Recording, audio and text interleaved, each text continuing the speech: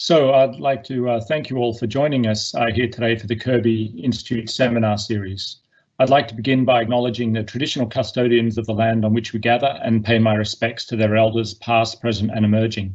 I extend that respect to Aboriginal and Torres Strait Islander peoples joining us today. Today's speaker is Professor Raina MacIntyre, who will speak on questions for COVID-19 control. Professor MacIntyre is Professor of Medicine at UNSW and an NHMRC Principal Research Fellow. She heads the Biosecurity program at the Kirby Institute and conducts research in epidemiology, vaccinology, bioterrorism prevention, mathematical modelling, public health, and clinical trials in infectious diseases. Her areas of expertise include personal protective equipment, vaccinology, epidemic response, and emerging infectious diseases. So just some housekeeping issues to start with. The format of the seminar will be Professor MacIntyre's presentation, followed by a question and answer at the end. You can interact by typing your questions throughout the talk. To ask a question, click on the icon with a speech bubble and question mark in the top right corner to open the Q&A chat screen. When you click on Ask a Question, please remember to write your name. That will help us reference your question and make answering easier.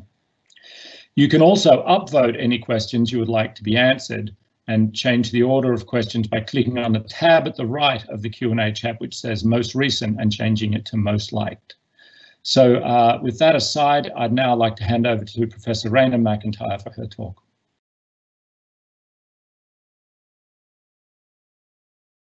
I'll just unmute my microphone. Thank you, Miles. I'd also like to acknowledge the traditional owners of the land. I know that there are some of you watching today who are interested mostly in the topic of school, children and teachers, so I'll start with that, but some of the material I'll cover later about transmission is also really relevant, so if you can, please listen to the rest of it as well. So depending on which studies you look at, children account for anywhere from 2 to 9.5% of all cases of COVID. The 9.5 figure comes from the United States, the 2% from China. Children are at much lower risk of complications and death. Now we do know that children under the age of 10 have lower expression of the ACE2 receptor in the nose relative to adults, and that's the receptor that the virus binds to. I'll talk a bit more about the receptor later. We also know that children with certain illnesses and comorbidities like genetic, neurologic, metabolic conditions, or with congenital heart disease, obesity, diabetes, asthma, chronic lung disease, sickle cell disease are also at increased risk for severe illness. Some of the complications that children get include respiratory failure, intussusception, diabetic ketoacidosis, and the multisystem inflammatory syndrome, which is the Kawasaki disease-like syndrome, which is a diffuse vasculitis that children get. And of course, children can die. There have been deaths from 0 upwards, so infants to very young children. In the US, depending on which state, 0 to 0.7% of all child COVID cases resulted in death. We do also know that there's a testing bias towards symptomatic people, so asymptomatic children may not get tested, and that could underestimate the actual rate of infection in kids. This is a graph showing the nasal gene expression of the ACE2 receptor in children and adults. And you can see in the kids under 10 on the left-hand side here that it's lower than the next age group up, which is 10 to 17, and then older adults. So that could be certainly part of the picture, that the virus has fewer receptors to bind to in the upper respiratory tract. Now here's some data which was done by the National Centre for Immunisation Research and New South Wales Health in Australia, which looked at the first period of the pandemic in Australia from March to April, and looked at the number of different schools which had cases of COVID. The blue is high schools and the red are primary schools. And they went out and tested all the kids in these schools that had cases, but they only found very few. Only one child had a positive antibody test 4 weeks after exposure, and only one additional case was diagnosed by a nose and throat swab. However, what you have to remember, from these data is it was at a time when there was virtually no community transmission in Australia. So it's when you've got community transmission that you have to worry about what's happening in schools. At that time, it was mainly travel-related cases coming in from overseas. There have been a number of school outbreaks documented globally. In Mississippi very recently. In one outbreak, there was 144 teachers infected and 292 students, over 4,000 students and 600 teachers quarantined. In Chile, almost 10% of students and almost 17% of staff were infected, which is very high. In the UK, they showed that staff members had an increased risk of infection compared to students in schools, and the majority of cases linked to outbreaks were staff. In Sweden, 4.7% of school children were infected compared to 6.7% of adults aged 20 to 64 and 2.7% in 65 to 70. So whether that's because the older adults took more precautions and wore masks, we don't know. Could be a behavioural issue, but we also know that transmission is much higher in young adults. There was this population serological survey in Iceland where they took antibodies from a representative sample of the whole population, and children under 10 did not have antibodies. So a lot of people have interpreted this study as children under 10 having a much lower risk of getting infected. This data has just been released from the US, from the Academy of Pediatrics in the US, the American Academy of Pediatrics. They've had almost 500,000 child cases, and that's 9.5% of all cases. 0.2 to 8.6 of those cases needed hospitalisation. But once a child is hospitalised, their rate of needing to go to ICU is the same as an adult, about 30%. And then the outcomes are the same. Once you need to go to ICU, your outcomes are not so good. Interestingly, child cases increased by 21% between August 6th and the 20th, which is when the schools opened in the United States. And I'll show you a graph of that in a minute. There is uncertainty about how much transmission there is from and between children under the age of 10, but it's fairly clear that children over the age of 10 transmit and get infected at the same rate as adults. Some studies have shown that children have the same or higher viral loads in the nose and throat compared to adults, and can spread the virus effectively in households and also in camp settings where there have been outbreaks. Interesting to look at the timing of school holidays. In France, the high school outbreaks declined sharply after the school holidays. And in Germany, in children under 19, cases increased by 10% in early May after schools reopened to nearly 20% in late June. In Israel as well, infections in children increased after schools reopened. Here's our first peak in Australia, which peaked at the end of March. And interestingly, cases were coming down, but I've labelled there the New South Wales and the Victorian school holidays. And how much that had with keeping the levels really down, we don't know, but no one's really looked at that. Here's the data from the US, which the American Academy of Pediatrics has put out. On the right-hand side in the green, you can see the percentage increase in child cases between the beginning and the middle of August. And it does correspond with opening of schools in the states that have the darkest green. So what about teachers and adults who live with school-aged children? Well, one study published in Annals of Internal Medicine showed that 40 to 50% of teachers and adults who live with a school-aged child have risk factors for severe complications of COVID. We know that many teachers have died in the US, in Sweden, in other European countries. In France, in one high school outbreak, 2 infected teachers resulted in 38% of pupils, 43% of teachers and 59% of non-teaching staff getting infected. In Jerusalem, in an outbreak, there were 153 students and 25 staff infected.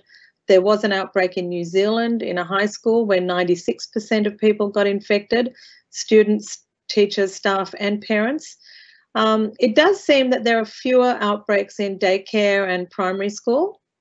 However, in Texas, there's just been a report of a preschool outbreak in 800, which infected 894 preschool staff and 441 children across 883 facilities tested in July, which was kind of the peak of the epidemic in Texas. Now here's some interesting data on age-related difference in how much virus you've got in your nose, in your upper respiratory tract. And basically, the lower the value on the y-axis here, the cycled threshold, the more virus you have. So basically, the test has to cycle a certain number of times before you detect the virus. And if it cycles lots and lots of times, it means there's less virus there. So children under the age of 5 have more virus in their nose than children 5 to 17 and people over 18. So you can see the 5 to 17 and over 18 looks pretty similar, but children under 5 do have higher viral load in the nasopharynx, and this has been shown in a couple of other studies as well. This is a study from the Republic of Korea showing the difference. This is all children, the difference in children without symptoms, with just an upper respiratory tract illness, and with lower respiratory tract or pneumonia. So you can see that there's not a big difference in the time to clearing the virus between upper and lower respiratory tract infection, but the asymptomatic infections do clear slightly sooner. And, you know, if you want 50% of people to be clear before you tell them you can go back to school or whatever, you're looking at more than 3 weeks, really, close to 4 weeks for upper and lower respiratory tract infection, but maybe 2.5 weeks for asymptomatic. So this is a comment from authors for an editorial on that paper saying a surveillance strategy that tests only symptomatic children will fail to identify children who are silently shedding virus while moving about their communities and schools. In regions where face masks aren't widely accepted or used by the general public, asymptomatic carriers may serve as an important reservoir that allows the virus to spread. This is just a graph showing the difference between the virus in the rectal swabs and the nasopharyngeal swabs. So we know that the virus is in the feces, and all you need to take away here is that you can detect virus for longer in the rectal swabs, up to 27 days and 21 days in the respiratory tract. So that's important with kids as well. That was in children. This is some data from a school camp where there was an outbreak in the US. And just look at the attack rates here, 44% in total. And then by age, 51% in the 6 to 10-year-olds, 44% in the 11 to 17-year-olds, and it gets lower as you get older. So very high attack rates in the littlest kids. Secondary attack rates are also very informative. This is a meta-analysis that tells you that overall in families, for example, the secondary attack rate is about 25%. So 1 in 4 people will get infected from the primary case.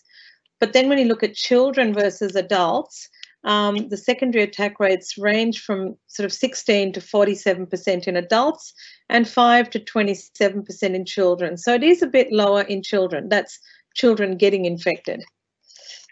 However, when you look at these data, which is another study from the UK, which was from Public Health England, you can see that, just look, these are the characteristics of the contact. So the uninfected person in the household, and these are the characteristics of the infected person, the primary case. And you can see that for the uninfected contacts, the attack rate gets higher as you get older through the younger age groups, but it drops again to over 65. But all those attack rates are pretty high, you know, all more than 1 in 4. But when you look at the primary case, children under 18 who were infected resulted in 92% of their contacts getting infected, whereas it was 31% and 38% for the other age groups. So this study suggests that children under 18 were more infectious, which is consistent with the viral shedding data we just looked at. So some of the considerations in schools include the use of indoor spaces. That's when the risk is going to be greatest. And if there's lack of ventilation, or if windows are shut, if the air conditioning is just recirculating the air, if there's no social distancing, if you've got large groups. So some of the strategies you could use is small groups. Masks have been used in some countries, mandated in schools, including Israel, China, South Korea, Japan. Vietnam, Ghana, and South Africa. Interestingly, in Israel, they stopped mask use for 1 week during a heat wave, and they had a big outbreak 2 weeks later. So that's quite indicative that the masks did help. Certain high-risk activities as well, like bus trips, excursions, where you're in a small closed space for long periods of time. And then you need to think about risk factors for teachers, also based on the individual risks of teachers, based on their age and what illnesses they may have. Basically, singing and shouting generate a lot of aerosols. So when you've got group activities with kids, these are settings where you could get transmission. If you're inside a school hall, lots of kids singing or shouting or talking loudly, you'll get a lot of aerosol generation, and I'll show you some pictures of that later. So in summary, children do get infected, mostly mild or asymptomatic infection. It does seem that children under 5 have a higher viral load, but they also have less of the ACE2 receptors in the upper and lower respiratory tracts. Do children under 10 transmit less than adults? The evidence really is mixed. So the UK study that I showed you suggests that a child in primary school is 60 times more likely to infect others. But, you know, partly I think it's about testing. It's that a lot of studies have only tested symptomatic children. They haven't tested the asymptomatic ones, and so they haven't got the full picture. I would say, however, that high schools probably have a greater risk because we know their transmission is the same as in adults. Teachers are more at risk than children in schools. And I think the occupational health and safety of teachers needs to be a top priority if we're keeping schools open. Masks do seem to work, and I think it's worth looking at those policies. Indoor settings are high risk. And there's evidence from the US that reopening of schools is associated with increased epidemics. So in the US, they've developed this risk analysis matrix, a way of looking at the risk in schools. And they've basically based it on how much disease is in the community. So the red zone is if you're having more than 25 cases per 100,000 people. Interestingly, Victoria at the very peak of the epidemic was having 13 cases per 100,000 per day, daily cases. So Victoria would have fallen in the orange zone during that period. And then they have these recommendations of strategies based on what zone you're in. And you can keep everything open if you're in the green zone. And then you may, you know, in this case, they're making the priority for reopening grades K to 5. And I think probably on the basis that, you know, because the thinking has been that little kids transmit less, so maybe on that basis, but I think that really needs to be re-looked at. So yeah, there are some guidelines there for people looking at ways to plan and strategize. So I'll move on to transmission of SARS-CoV-2. This is a picture from some work that's been done by our PhD student Pratik Bal, which is visualizing the aerosols that come out when you breathe and speak and cough and sneeze, etc. So I'll go back to the ACE2 receptors. They're in multiple different tissues, including the eyes, the central nervous system, the heart.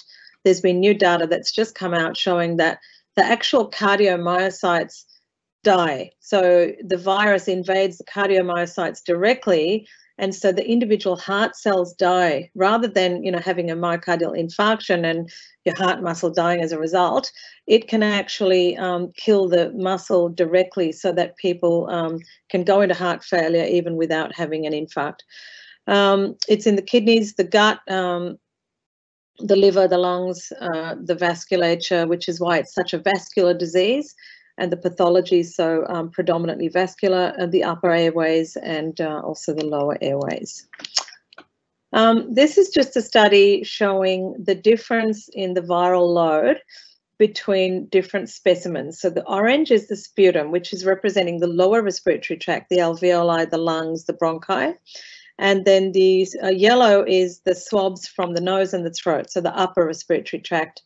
And the arrow there is when they seroconverted, and the grey is the stool specimen. And each observation is one patient, okay? So generally for most patients, the sputum samples have a higher viral load than the upper respiratory tract specimens, which is telling you that, you know, the virus, there's more virus in the lower respiratory tract. So going on to the droplet versus airborne transmission, WHO defines large droplets as those which are greater than 5 microns in size, and airborne if they're less than 5 microns. And there's a belief that only large droplets are emitted close to the patient, and that smaller droplet nuclei, less than 5 microns, can travel at further distances and stay suspended in the air.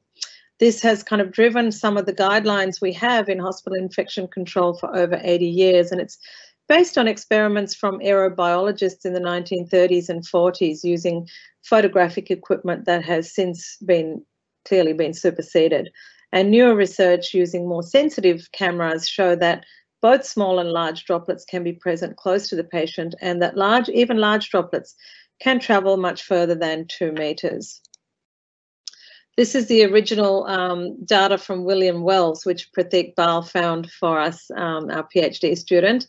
And it shows that this experiment, he measured the time taken to fall 2 meters in a vertical distance to the ground, from the air to the ground. And maybe this is where we think that somehow that 2 meter rule has been a mix-up of interpretation of data. That's the only, people keep talking about William Wells, but the only work that he did that looked at 2 meters was a vertical distance of droplets falling to the ground. So this is a systematic review done by Pratik again, which looked at all the evidence for horizontal distance travel by droplets, and basically most studies showed that they can travel further than 2 meters. There's the 2 meter mark. Most studies show that the large droplets can travel further than 2 meters.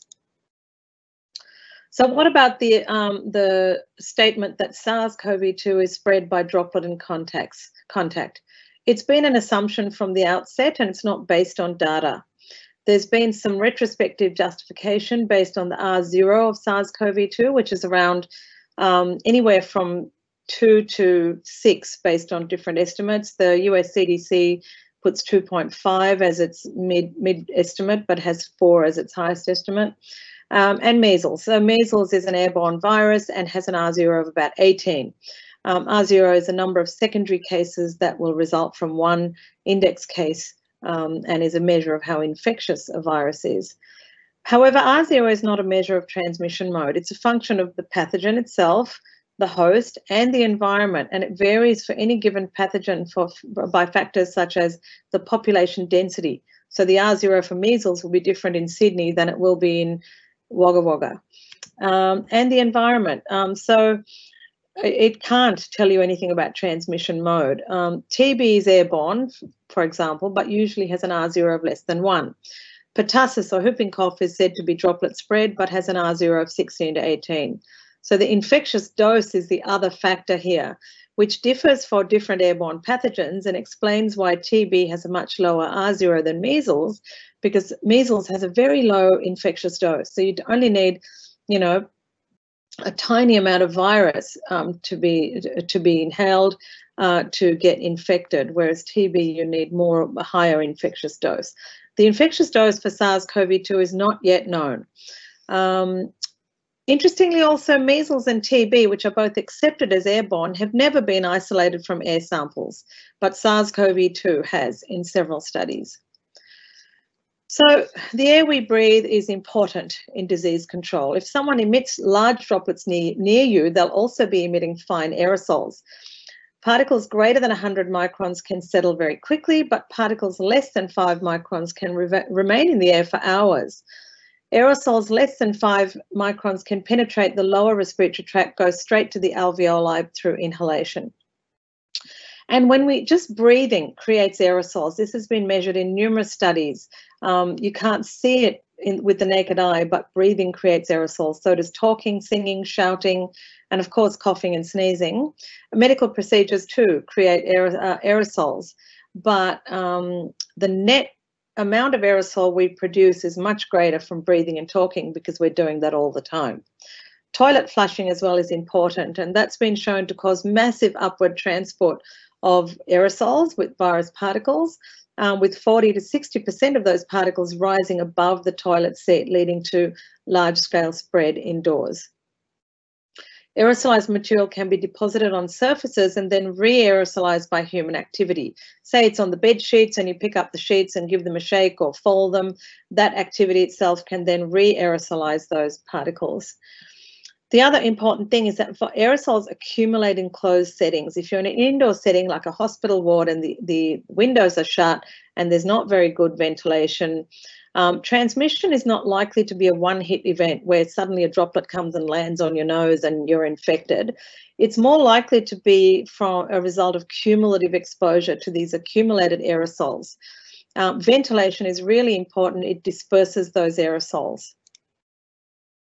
So breathing is an aerosol generating procedure. During normal breathing and talking, 80 to 90% of droplet sizes are actually less than 1 micron, which is tiny. Breathing and speaking occur more frequently than coughs and sneezes and may be more important in viral transmission, particularly from asymptomatic cases. In one study, the average virus RNA load in oral fluid was 7 to 10 to the 6 copies per mil, but some patients may exceed that by more than 2 orders of magnitude. There's in one study, they've estimated that there's a 37% probability that a 5 micron droplet prior to dehydration contains at least 1 virus, but that this probability is reduced to 0.37% for 10 micron droplets. So although very few particles actually carry viruses, the number of small particles far, far exceeds the number of large droplets. So 1 minute of loud speaking can produce thousands and thousands of oral droplets per second. And of these, at least 1,000 virus-containing droplet nuclei could remain airborne for more than 8 minutes. SARS-CoV-2 genetic material has been found in the air in hospital nurses' stations, in air handling grates, on surfaces, all over the hospital ward, basically, even in areas distal from the patient room, and on air vents. Particles greater than 4 microns and 1 to 4 microns containing a 1.8 to 3.4 viral RNA copies per cubic meter were found in 2 isolation rooms, despite those rooms having 12 air changes per hour. In Wuhan, traces of SARS-CoV-2 RNA in the air was found inside the patient mobile toilet room and in the medical staff areas, which was away from the ward, and in the room where they removed their personal protective equipment.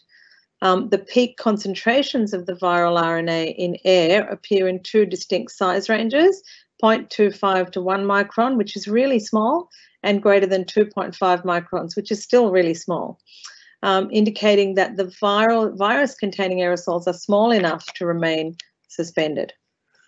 Here's a summary of the studies that show SARS-CoV-2 being likely to be airborne. These are the first 5 are from hospitals, and all of them found virus on the air vents.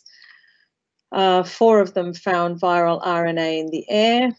1 of them found viable virus in the air. And in terms of persistence in the aerosols from all the different studies, in the hospital study, it was highest early in the illness, but it ranged from 90 minutes to 16 hours. These last 3 studies are experimental. They all found viral RNA and viable virus in the air. And then there was this study in Italy which found fine particulate matter, airborne particulate matter containing viral RNA in an industrial area of Bergamo in Italy, which was the epicenter of the COVID pandemic there. There's the electron microscopy images from the FEARS study, which was one of the studies in that table there, which shows that the whole virus is viable virus is present in the air. And on the right-hand side is a graph where they show the spray factor, which is an indication of how aerosolized it is. And you can see that the average values are higher for SARS-CoV-2 than they are for SARS in all cases, and in most of the cases for MERS coronavirus as well. So there's a hint there that SARS-CoV-2 may have more of a propensity to be aerosolized than MERS and SARS, which we do accept have airborne transmission. This was just a study looking at seasonal coronaviruses, actually, which in this study they did show that the seasonal coronaviruses had more of a propensity to be airborne, aerosolized, and they just came out with normal breathing. You could detect virus in the air. And when you put a mask on people with seasonal coronavirus, it completely blocked those fine aerosolized particles. Whereas for influenza, which is the middle panel, and rhinovirus, it didn't quite block everything. So masks are particularly effective for coronavirus, it seems. Here are some outbreaks with evidence of airborne transmission. There was one case documented of infection in a person who passed the open door of a patient room multiple times but never went in. There was two buses that went on a trip simultaneously. On one bus, there was an infected person, and people on that bus had 40 times the risk of infection. There were cameras on board which showed that there was no contact between people. And then there was a restaurant in China where diners greater than 1 metre from the index case who had no contact became infected. And then this one, which has just been published, which is similar to the Amoy Gardens outbreak in Hong Kong, where an infected person in one building resulted in infection in multiple floors of the building and in adjacent buildings. So in this case, there were 5 infected people on the 15th floor of an apartment block, and they found virus on the surfaces in the bathroom on the 16th floor in a vacant apartment just above. So there's no one living there, but there was virus all over the bathroom, which tells you that the surface contamination may well be from aerosol deposition, which is statistically more likely than from large droplet deposition, just because you produce so much more aerosol than large droplets. They did an on-site tracer experiment after flushing the toilets, and they were able to show aerosols all the way to the 25th and the 27th floor, and there were actually cases of infection on those floors. Then there were a couple of outbreaks in shopping malls as well, of people who didn't have contact, a call centre in South Korea with an attack rate of 43%, and a choir in the US with an attack rate of 86% of people getting infected. And there were other choir outbreaks as well, which I haven't included here. So just to go back to toilet hygiene, the role of fecal aerosols is important. As I showed you in that case in the apartment block and also in the Amoy Gardens, it's well documented that building transmission can occur through bathroom plumbing, especially if there's a faulty S-bend. A study that I was involved in, which was in BMJ Global Health, showed 4 times the risk of infection in household contacts if the index case had diarrhea. Another study showed that the aircraft toilet was the main risk factor during an outbreak in an aircraft, because the patient only took their mask off inside the toilet. So the take-home messages there are, if you've got someone who's self-isolating at home or even in quarantine, flush the toilet with the lid down, open the windows, turn on the vents, and use disinfectant. This is the review that's just come out, which really is a very comprehensive review of the evidence of aerosol transmission. This is, we use the criteria of Jones and Brosso to look at SARS-CoV-2, and really the evidence is pretty strong. It's got high plausibility, a score of 8 out of 9 for being airborne, in the same range. It's in the same range as TB in terms of the evidence. So Lydia Morawska, who I'm sure you've heard of, has published this paper recently as well, which talks about the importance of ventilation. So there are a lot of engineering controls that can be applied to make environments safer: ultraviolet light, air cleaning and disinfection. Do not recirculate the air. Unfortunately, most air conditioners that you buy for your home, etc., they recirculate the air. They do not have an option to bring in outside air. So just opening a window actually will have a big impact, but you can get portable air cleaners as well. In terms of masks, I'm just going to show you this video again from Pratik Bal, our PhD student. It was just published in Thorax, which shows the impact of minimising the aerosols being exhaled from someone during different activities with and without a mask and with different kinds of masks. So basically in the picture here, you know, if everyone's wearing a mask, then your risk is really, really reduced. Whereas if only the sick person is wearing a mask, well, there's some reduction. If only the well person is wearing a mask, there's maybe some reduction. And if nobody's wearing a mask, well, you're fully exposed to all those aerosols. So I'm just gonna, whoops.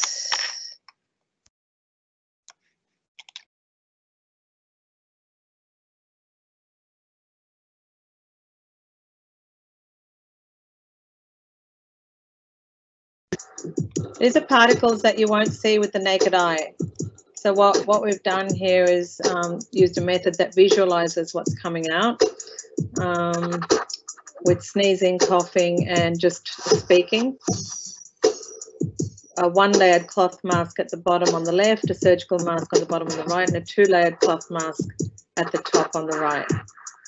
And you can see that any kind of face covering makes a difference, but 2 layers is better than 1 and 3 layers is better than 2. It gives you an idea of just how much aerosol comes out. That's speaking, the one you just saw. Okay, so this is another good paper that's just come out in BMJ that gives you a good way to look at risk. Again, it's the classic risk analysis framework. So it's looking at indoor and outdoor settings and how many people there are. So low occupancy is when there's few people, high occupancy when there's lots of people. Is it outdoors and well ventilated? Is it indoors and well ventilated? Is it poorly ventilated? You can think about a hospital this way. You can think about a school this way. And what are the people doing in there? Are they silent? Are they speaking? Are they shouting and singing? So basically, I think hospitals would probably fall somewhere here, where there's a lot of people, it's indoors, probably poorly ventilated in a lot of cases, maybe well ventilated in some cases, where there's a lot of speaking going on as well as coughing and sneezing. So airborne transmission of SARS-CoV-2 is real. The WHO modified its position to accept that airborne transmission is possible in indoor settings in June. There's more evidence, there's actually more evidence for airborne transmission than there is for the other modes of transmission. The equivalent levels of studies and data are not available to show that, you know, a large droplet caused the infection or contact caused the infection. In fact, I just saw a video of Anthony Fauci saying that he thought that contact was just a minor mode of spread, that it was mainly respiratory spread. And of course, as I said, measles and TB are accepted as airborne, but have never been isolated from the air, whereas SARS-CoV-2 has in multiple studies. We've seen numerous outbreaks with no contact and very high attack rates that also suggest airborne spread. And we've seen an instance like the Amoy Gardens with an outbreak with floor-to-floor spread in a building. And I think it's the combination of asymptomatic transmission with aerosol spread that means that universal face mask use will reduce transmission, because you don't know who's infected. So somebody who's speaking to you for a prolonged period, you know, half an hour, 20 minutes, 15 minutes, is generating a hell of a lot of aerosols. And if you're wearing a mask and they're wearing a mask, that risk will really be reduced. And of course, we know that there's been a very high rate of infection in health workers wearing poor PPE. So I'll move on now to healthcare workers. And I just wanted to put this picture up just to show you the difference in PPE between our healthcare workers on the left there in Victoria, going into one of the aged care outbreaks, versus the cleaners going in to clean up the Tattersalls gym after one person with COVID had been in there and has left. So our health workers are face-to-face with patients, multiple patients, you know, in an environment where there are active cases, and you know, clearly the whoever's responsible for these cleaners took their occupational health and safety very seriously and gave them the maximal amount of protection, and that's quite a stark contrast, I guess. Health workers are known to be at risk of all infections: influenza, meningococcal disease, measles, viral hemorrhagic fevers, and COVID-19. Hospitals are closed indoor settings where aerosols may accumulate. In one study, influenza was shown to persist in the air of the emergency department 3 hours after an influenza patient had left the ED. And hospitals are highly contaminated environments. we all know the hierarchy of controls that, really ideally you want to eliminate the risk or substitute, use engineering controls, administrative controls, and PPE is the last resort. But in practice, there's not much we can do to eliminate or substitute because, hospitals have patients in them that have COVID-19 and our healthcare workers are exposed to potential risk. Engineering controls we can do something about, administrative controls we can, and PPE. Perhaps other people can comment on this, but I'm not aware of, there's a wide variation in hospitals and the degree of good engineering and design in wards. So PPE protocols are needed anywhere where there's going to be risk, airports and quarantine, first responders, hospitals, primary care, public health, and also people managing decontamination and waste. And that includes awareness and triage, assessment of hazard, equipment selection, training in PPE use, actual use of PPE, donning and doffing, and disposal of the PPE. This is just one of the several studies that have shown extensive contamination in the hospital ward. And the floor, in this study, the floor was particularly contaminated, the floor and the air vents.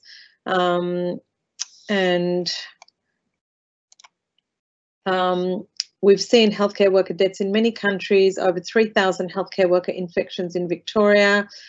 Studies in 2 NHS trusts in the UK found 1 in 5 health workers were infected with COVID-19, which is really incredibly high. And there's been a large outbreak in several hospitals described in the Netherlands. And as I said, multiple studies showing contamination of hospital wards, not just in the immediate patient area, but in areas like down the corridor, in the pharmacy, in the doctor's tea room, etc.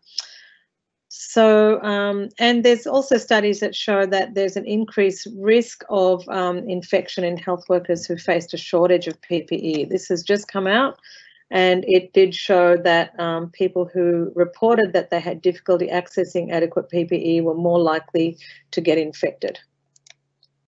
This is the outbreak in the Netherlands, and there was community transmission as well as transmission in the hospitals, which are the boxes. The squares are the healthcare workers, the triangles are the patients. So you can see that some patients were infected, but a lot of healthcare workers and other people also got infected. This is just from an outpatient obstetric service showing that they decided to test this was in the US, I think, and they decided to test all the patients coming in to this obstetric service and found about 15% actually had SARS-CoV-2, and most of those were asymptomatic. So these are young women, obviously, in an obstetric service. So another thing for health workers to be aware of, where there's a lot of community transmission, that in any clinical service where you're seeing young people, you might have a high level of asymptomatic infection. We've also seen a number of countries where there's been a low rate of health worker infections where health workers have been wearing high levels of PPE. In Taiwan, they've had almost 0 health worker infections in this one study where the health workers wore what would be called the level 3 protection in that picture there, which is from China. And then in China, there was a hospital, Sun Yat-sen Hospital, that sent staff to Wuhan to help out. And they gave them the optimal PPE, including respirators and Tyvek suits and the full PPE, and none of them got infected. Some data from the UK showed that the clinicians who used respirators and high-level PPE didn't die. All the deaths were in clinicians who were not in those kind of specialist services where they would get a respirator. Singapore has also put out some data on the use of the Clean Space PAPA to protect their healthcare workers. There was a Lancet meta-analysis which showed that surgical masks were 67% effective against beta coronaviruses, N95s 96% effective. There's also been some studies showing a higher risk of infections in nurses and general staff than, say, intensive care specialists. And also workers with no patient contact have become infected during nosocomial outbreaks, such as, ward clerks and cleaners and so on, suggesting that there is a distal risk beyond the patient care area. Before the resurgence in Victoria, we started collecting data on the different outbreaks in Australia, and these are some of the outbreaks we collected data on. And the thing to note here is you've not just got your infected cases, so 84 infected health workers in Tasmania, but then that requires a large number of staff to be quarantined.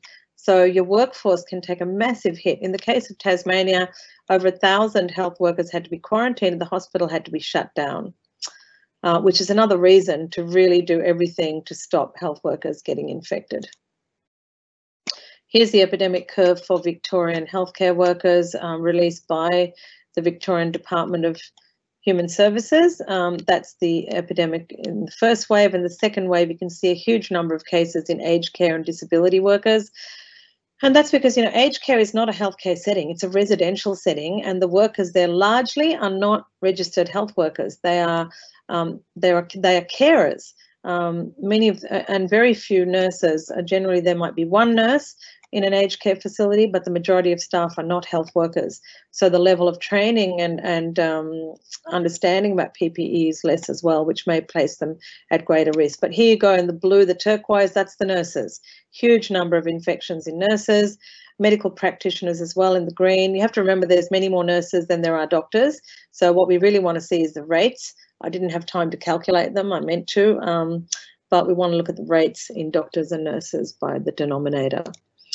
And this is a breakdown in the first wave at the top, in the top section there, and the bottom is the second wave. And the vast majority of people, 80%, were assessed to have got it in the workplace. So let's go back to aerosol generating procedures, which is of interest to health workers. Just to remind you again that speaking and breathing are aerosol generating procedures, as are shouting, coughing and sneezing, and medical procedures.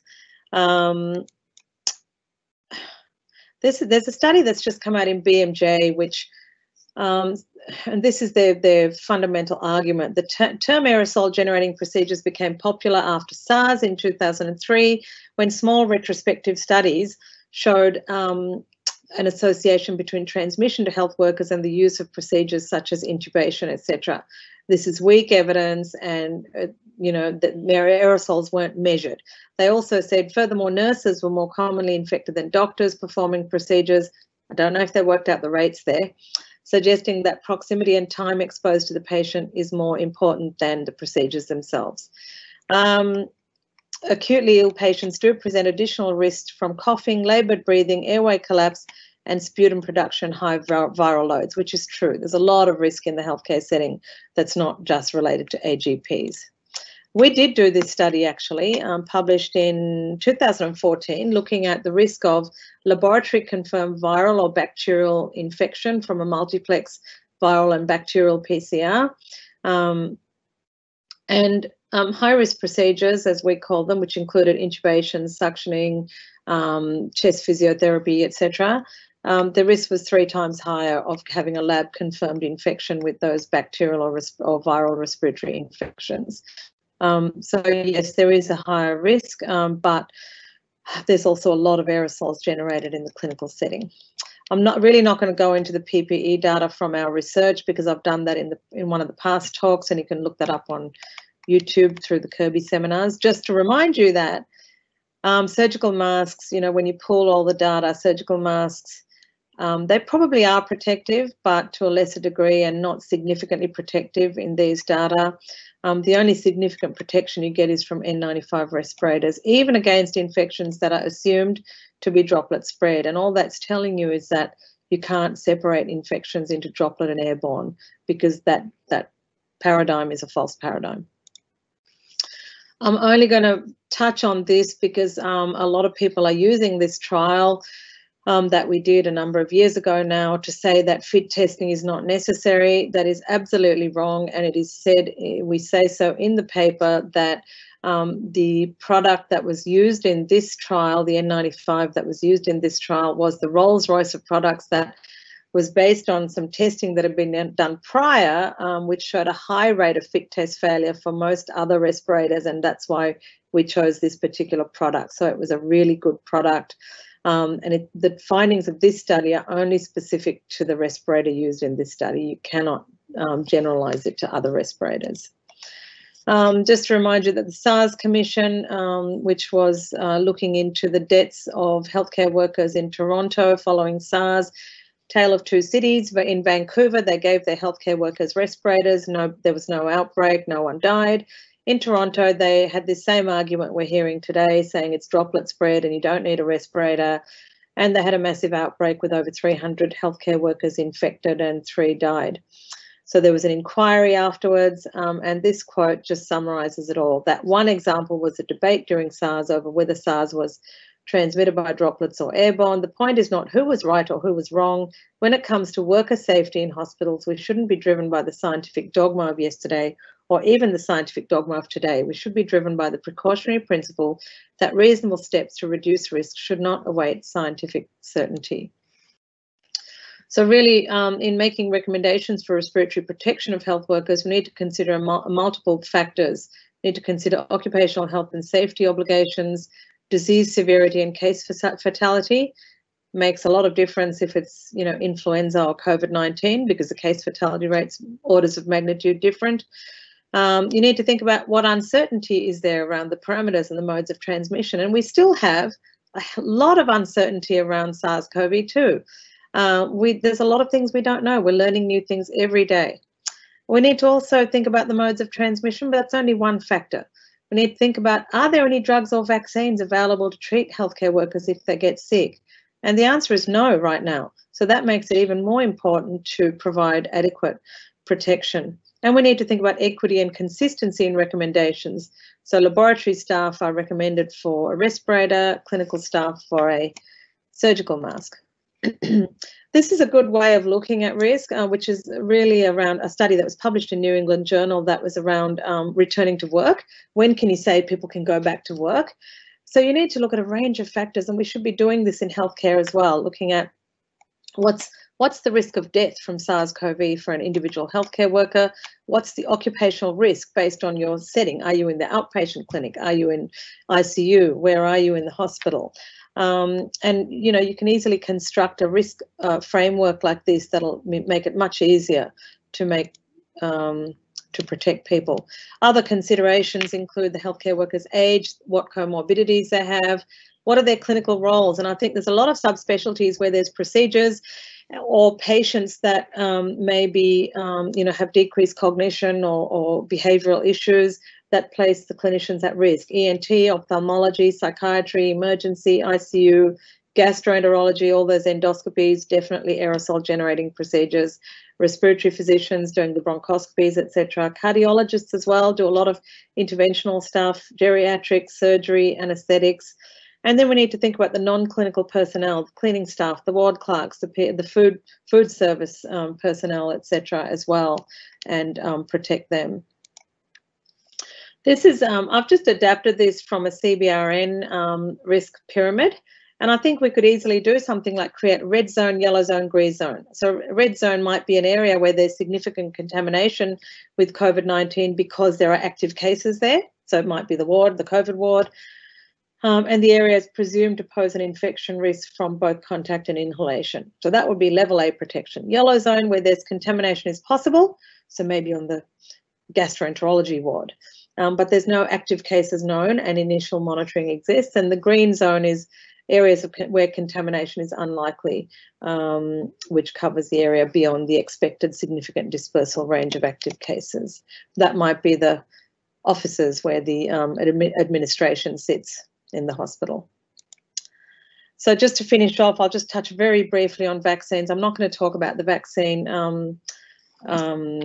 the different methods of vaccine development, but I will touch briefly on reinfection, which is very important for vaccine development because this report from the US has just come out. We heard about the case of reinfection from Hong Kong, 2 genetically different viruses in March, and then in August, another case report, a couple of cases in Europe, and this case in the US actually is said to have a much more severe illness the second time round, which is what we worry about, phenomenon called antibody-dependent enhancement, and that's a concern with vaccines that everyone's worried about. I would say that the antigen that's thought to be responsible for antibody-dependent enhancement is the nucleocapsid antigen. So vaccines that don't have that antigen probably have a lower risk of being causing ADE. So we've got about 9 candidates in phase 3 trials at the moment, which is excellent news. The phase 1-2 data are looking very promising. Australia is already, looking to procure and get licensed to manufacture. Being able to manufacture vaccine is really important, because probably the richest and most powerful countries will buy up everything and everyone else will be in line.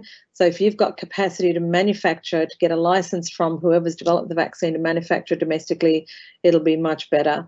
We will likely face shortages initially, because none of the manufacturing procedures are able to provide enough vaccine at scale. WHO and CEPI have an initiative called COVAX, which is to ensure that every country gets a minimal amount of vaccine, maybe for the first responders, etc., which Australia has signed up to.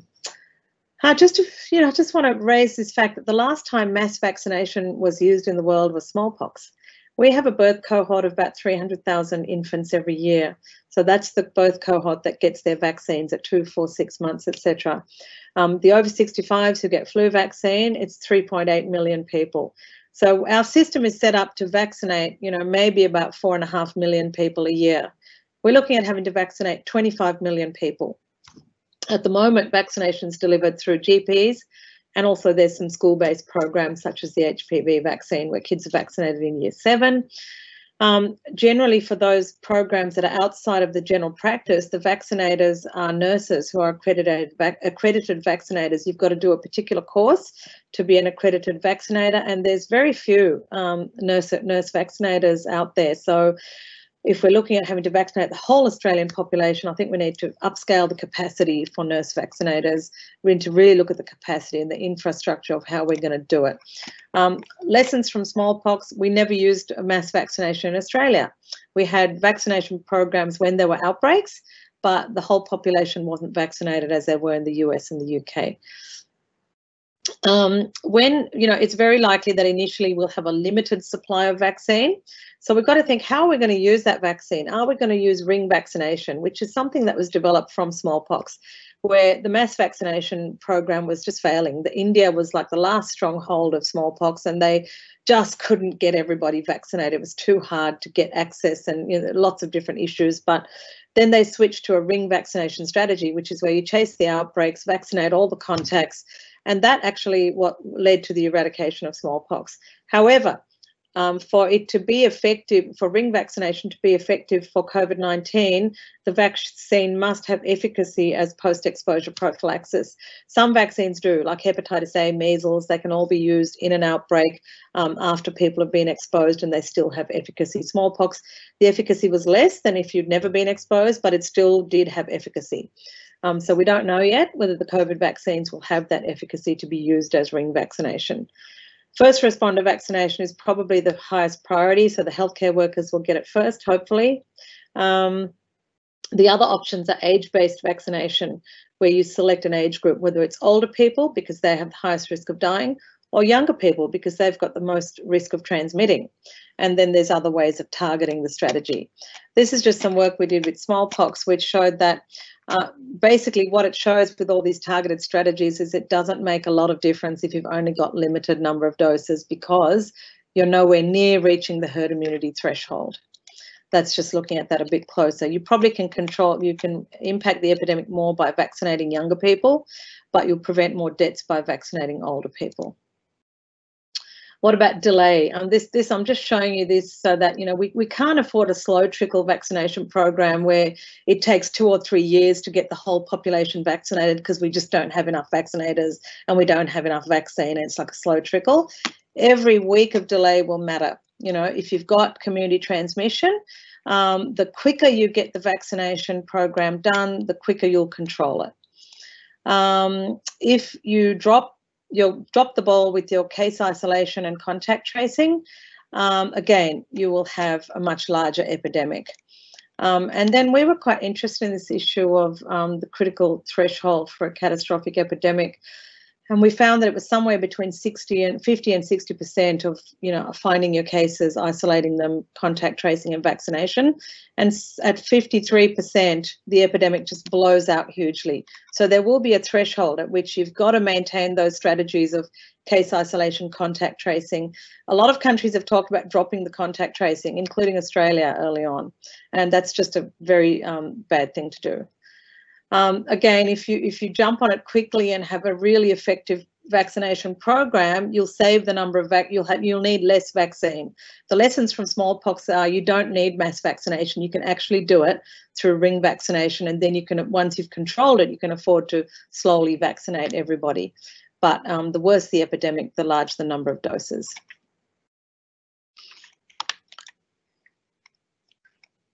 Okay, so I'll finish up there. Just to briefly say that we need to think about who the priority groups are. We need to think about how we're going to scale up vaccination capacity from 4 million to 25 million people. How we're going to train more nurse vaccinators. Are we going to have drive-through vaccination clinics like we have the testing centres? And what efficacy will we have? If we've got 100% efficacy, we only need 70% of people vaccinated to get herd immunity and stop transmission. If, however, we only have a vaccine that's 50% efficacious, we won't get herd immunity through it. Thank you. Okay, thank you very much, Raina. Now, Raina's agreed to go a little bit over time to answer some questions. Starting, I think there's around 60 questions, so my apologies in advance if we don't get the questions or if the answers a little short. So starting with the most common question, or the one that was voted up, and I can't see how you can answer this in a short time, but the question is, what do we know about COVID-19 in August that we did not know in February or March 2020? So number one, we know that there is massive asymptomatic transmission. That wasn't even accepted back then. Back then, we thought it's only transmitted from people who are showing symptoms, so you can easily identify who's infected. That's the most important thing that we know that we didn't know then. Second thing is, we know that it can be spread through the aerosol or airborne route. The third thing is, we know that it's a massively vascular disease. A lot of the pathology is actually in the blood vessels, even in the lungs. We know that there are really strange and chronic complications, and it's still an unfolding picture, but we now know that things like Kawasaki syndrome or the multi-system inflammatory thing weren't known about back then. We didn't know that people can be left with cognitive deficits, with chronic fatigue syndrome and all kinds of long-term effects. Okay, the next one is, I guess, somewhat political one. Should mandatory mask usage be considered in New South Wales? I think it should. It's not like you're asking people to take some dangerous drug. It's a simple, cheap, effective, safe intervention. And as you saw from the video with the aerosols, it'll make a huge difference. And with any non-pharmaceutical intervention or even a pharmaceutical intervention, the earlier you do it, the more impact it will have. In most countries that have mandated masks, they've waited till after the peak of the epidemic. In Victoria, in New York, they brought in the mandate quite late in the piece. If it's brought in early, you'll end up with a smaller epidemic. And I'll just skip a couple to keep on that same theme. And another question is that in Victoria, they're advising that a face covering rather than a face mask is acceptable, that face shields might be an alternative. Would you comment on the effectiveness of face shields versus masks? There's been some data coming out from Switzerland and a couple of other places where in settings where people have had a choice between wearing a face shield and a face mask, only the people wearing a face shield have got infected, which again tells you that a lot of the transmission is aerosol or airborne. The face shield has a gap at the bottom there. So when you breathe in, the air has to flow down underneath the face shield and you breathe it straight in without any filtration. So a face shield really should only be an adjunct to a mask. Okay, that's pretty clear.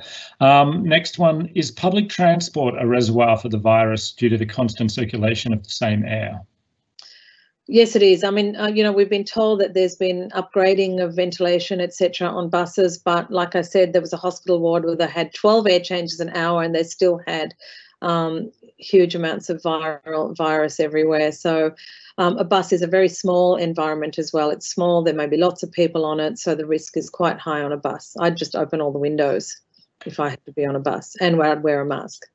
And I guess back to the issue of surface transmission, there's a question, given the virus lives on surfaces for an extended period, is it necessary to sanitize groceries and parcels? I think it depends on the amount of community transmission. You know, in Melbourne at the peak of the epidemic, probably yes. You know, if you're in WA, probably no. Another one, since droplets can travel more than 2 meters, should distancing guidelines be revised and physical distancing increased? Look, the Lancet meta-analysis that I mentioned on the masks and respirators also looked at distance, and basically 1 meter of distance will protect you substantially, but every meter thereafter will double your protection. So any distance between you is good. If you can only manage 1, depending on what the setting is, that's better than none. And if you can manage 2 meters or even further, that's even better. Now, this sounds like a recipe for your next experiment. We understand that singing and shouting can transmit, but has there been any peer-reviewed research on musical instruments, clarinets, trumpets, etc., because school bands have been stopped in New South Wales? Is this supported by the evidence?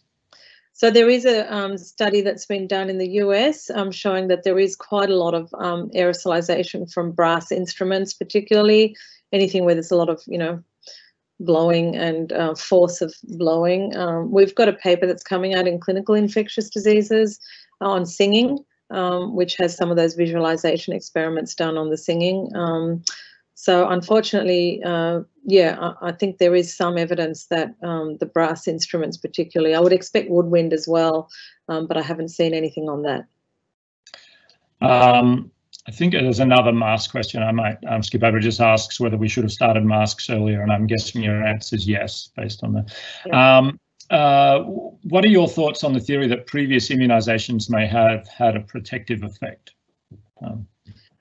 There are no previous immunisations for COVID. However, exposure to seasonal coronaviruses seems to be important. It's estimated about 30% of people have cross-reactive antibodies that have been generated from exposure to the cold and flu virus coronaviruses. Whether or not they are protective or associated with antibody-dependent enhancement, we don't know yet. There's still a bit of uncertainty around that. So I think a lot more research is needed on the role of pre-existing antibodies. Are there any studies on pregnant women with COVID-19 infection and the effects on the unborn baby? Yes, there are. At the end of my slides, I had a link to some resources that I've collected, and you can go in there and have a look. There's a few studies on pregnant women, and generally the effect on pregnant women is there have been infants who've been infected from their mother. Whether it happened during the birth process or vertically, is uncertain. But the outcomes for the mother themselves in some studies don't seem to be worse than if they weren't pregnant, because they're young, I guess, young women. Yeah. So I'll skip over another mask one, because if the answer is we should all be wearing masks, I guess it applies to all circumstances. How much do we know about the risks of getting reinfected? You commented on the potential antibody-dependent enhancement. So we know that there's been several reports of reinfection. There were right from the beginning, but some of the early reports were probably just persistent viral shedding from people from their first infection. We know that it's possible with seasonal coronaviruses. Okay, there've been challenge studies with seasonal coronaviruses that show that you can definitely get reinfected, but the second time round, in that case, you don't tend not to get symptoms, so it definitely reduces the severity. I think it's just too early, and there's not enough studies to really know what it's going to mean for COVID-19. Okay. Well, we still have another 50 questions there, but it's being 2:10, perhaps we should wrap it up there. So I'd like to thank Professor MacIntyre very much for her talk and her generous time in answering the questions, and also thank Rata and Elaine, who've been organising things behind the scenes. Thanks very much.